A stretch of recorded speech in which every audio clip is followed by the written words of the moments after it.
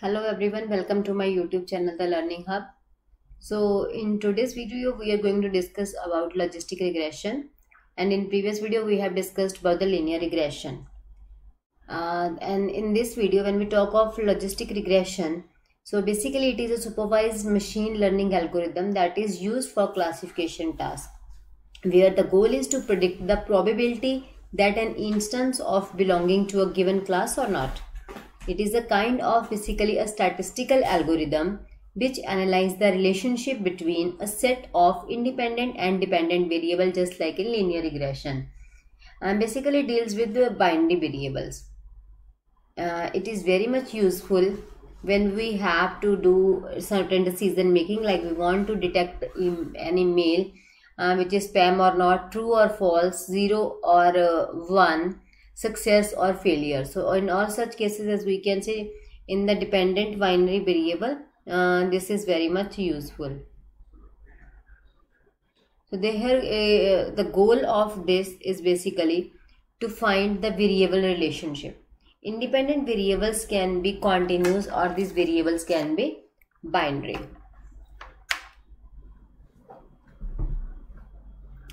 So when we talk of this logistic regression, which is a supervised machine learning algorithm, and we use it for classification task. So the difference between linear regression and logistic regression is very much important to understand. So we will discuss the difference between these two at the end of the video. So firstly we will understand about the logistic regression. So it is used for predicting the categorical dependent variable as in a given set. The logistic regression predicts the output of categorical variable where we consider the categorical variable as the dependent variable. Therefore, in this case, the output will either will be discrete value, or you can call it a categorical value. It can be either yes or no, 1, 0, 1, true, false, and so on, which is a probabilistic value. Logistic regression is very much similar to linear regression, except there is difference that how we are using it. Linear regression is used for solving regression problem, whereas logistic regression is used for solving the classification problem. In logistic regression, instead of fitting a regression line, where we have discussed that in linear regression we have a regression line, and in case of logistic regression we have S-like curve, that is S curve. So here the curve from this logistic function indicates the likelihood of something, such as whether the cells are cancerous in a disease or not. Fine. So vice versa is there in for predicting the values, and on this S curve the points are lying like here or here, whereas when we talk of linear regression the points are like this along the regression line. So logistic regression is a significant machine learning algorithm because it has the ability to provide and classify new data using continuous and discrete data sets. It can be used to classify the observations using different types of data and can easily determine the most effective variables used in the classification. So this is used for biological sciences in early 20th century, and it was then used in many social sciences applications. Logistic regression is used when the dependent variable is categorical. This is a brief difference between linear regression and logistic regression, where a linear regression approach models the relationship between dependent and independent variable, and a statistical model in logistic regression predicts the probability of the outcome that can have two values. Linear regression is used to solve regression problems, whereas logistic regression is used for classification problems. Linear regression will estimate the dependent variable whether there is a change in the independent variable or not based on the dependent. And on the other hand, logistic regression calculates the possibility of event occurring. Output in case of linear regression is continuous, and in case of logistic regression the outcome is discrete. It uses a straight line, and logistic regression uses S-curve. So examples can be in linear regression predicting the GDP of a country, predicting product price and the house price and selling price. Where on the other hand, logistic regression is like predicting whether the mail is spam or not, for predicting that the credit card transaction is fraud or not, and like that. So this is how it looks like for a continuous variable to come in the numerical. It looks like this in case of linear regression, and in logistic regression there is S-curve. Linear regression can be used for home prices, stock prices, predicted value as continuous, and logistic regression as we have discussed, email spam or not, will the customer buy insurance or not, which party is going to win, and all such cases where the values are predicted as categorical.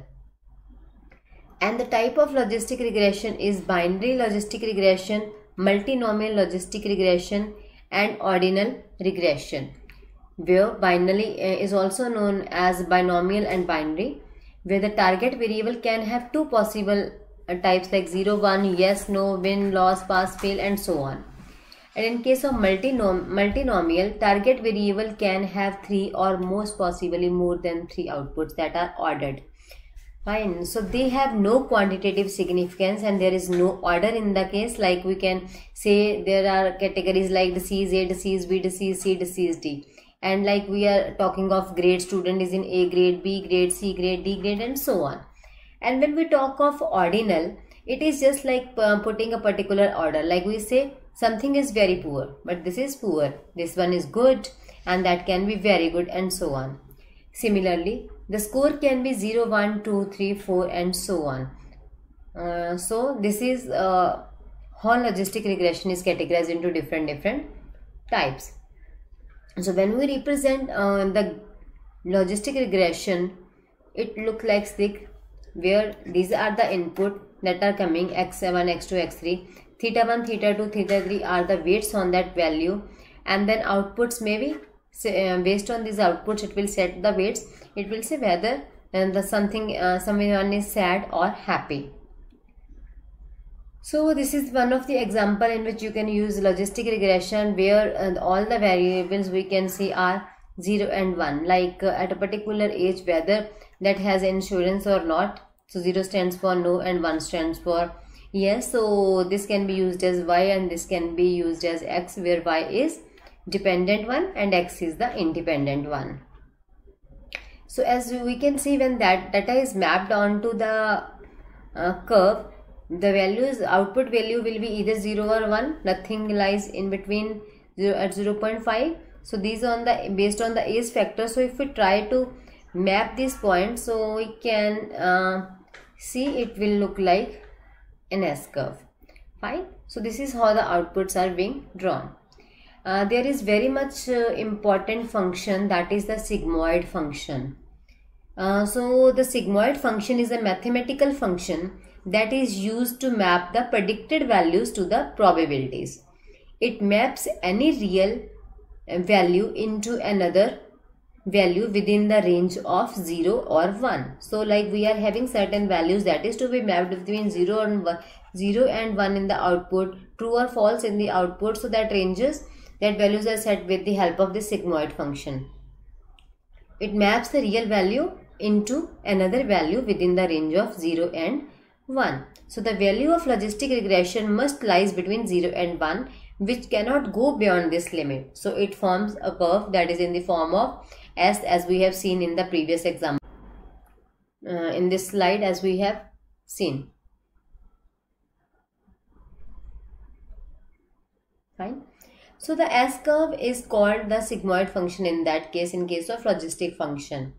The logistic regression, we use the concept of threshold value, which defines the probability of either 0 or 1. Such as values above the threshold goes into the category of 1, and the values below that is coming under the category of 0. So this is how we calculate the sigmoid function. 1/1 plus e raised to power minus z, where e is simply Euler's rule number that is having value 2 raised to power 2.71828. That is the value for this e, and this is the linear equation, and here which is used in linear regression. And when we talk of logistic regression, so this is the example of logistic regression, where how we calculate this value of z. E has Euler's number, the value is this, and how we calculate this z is minus m into x plus v, where we know that this v is similar to this m is this one, and x is the attribute. So the linear equation will go here. So if I talk of this curve e raised to power minus z, so it means e is 2.7, and what is going into the power, into its power, it is minus mx plus b. So this is the value that is used to calculate. Now this is just like a linear equation. So from here we can get the idea that the logistic regression has its foundation stone in the linear regression itself. So when we talk of logistic regression, we can consider the scenario when we need to classify whether an email is spam or not. If we use linear regression in this case, then there is a need for setting up a threshold value based on the classification that can be done. So if the actual class is malignant, predicted continuous value as 0.4 in that case, and the threshold value is 0.5, then it will be classified as to not malignant. Like there is a threshold value of 0.5, and here if we say the output comes to be 0.3, then it means we are checking for, if suppose we are checking for mail is spam or not, then this 0.3 will say not spam. And if the value in comparison with this threshold value come to be 0.7, then it says it is considered as 1, because it is more than the threshold value, so it is considered that the mail is spam. So similarly pass fail or any other values can be taken. So here we can say it can be inferred that the linear regression is not suitable for classification problem.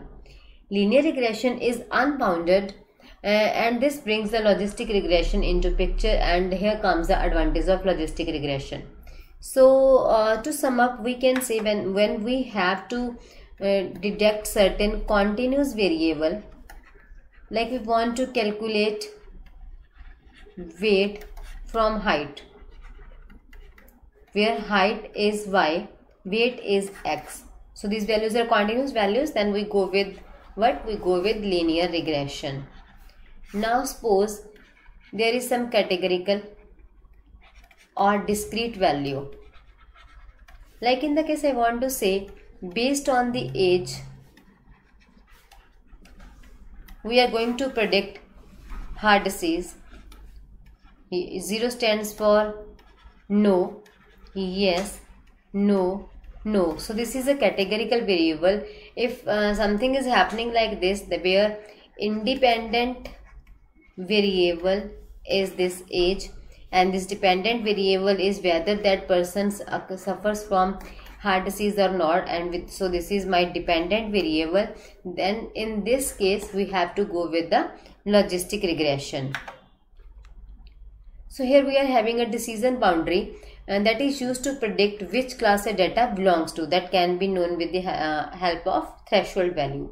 So based on this threshold, the obtained estimated probability is classified into different classes. As we have seen in the example, 0.5 is being set as a threshold. Then below, if we are getting any value below 0.5, then it will be considered as no, and if it is more than 0.5, it will be considered as 1. So this is the role of a decision boundary, which is in the polynomial order, which can be increased to get the complex decision boundaries.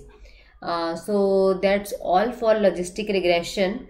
And we have also discussed about the comparison of linear regression and logistic regression.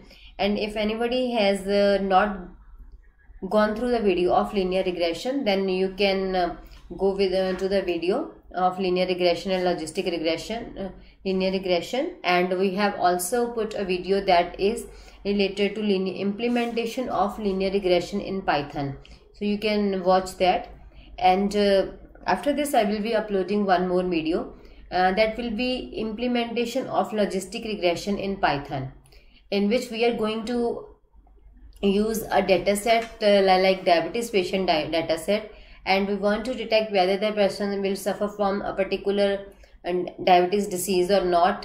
So that is based on categorical. So in that case we will use or apply the logistic regression in the Python. So that's all for this logistic regression topic.